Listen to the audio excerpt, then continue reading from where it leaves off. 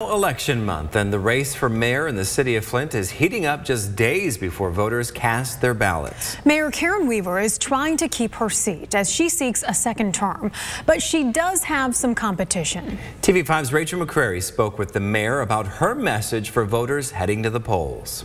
And you know, we've done a lot with little.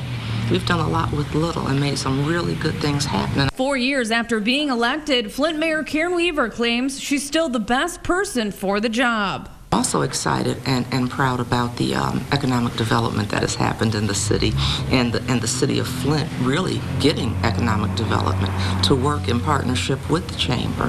We've made a lot of good things happen as far as jobs come into the city. You know, you have to be excited when over 2,000 jobs have come into the city since I've been in office. The former psychologist and first female mayor of Flint was elected in 2015, shortly after the Flint water crisis began. She says they're almost done replacing the lead service lines and will start testing those when they're finished. She says her administration has been working tirelessly on water, the economy, and making sure people have somewhere to live. I'm proud of the housing that's been going up, and it's been going up not just downtown, but you know, we just had ribbon cutting over by McLaren Hospital. We had groundbreaking not that long ago north of downtown over by where we got the Choice Neighborhood Award. Weaver survived a recall election in 2017, and now she faces off against State Representative Sheldon Neely. Beating Neely by over 2 points in the primary election, Neely questions the ethics and transparency of the Weaver administration, but Weaver denies there's a problem. She says she remains focused on moving Flint forward. I keep telling them that the best is yet to come.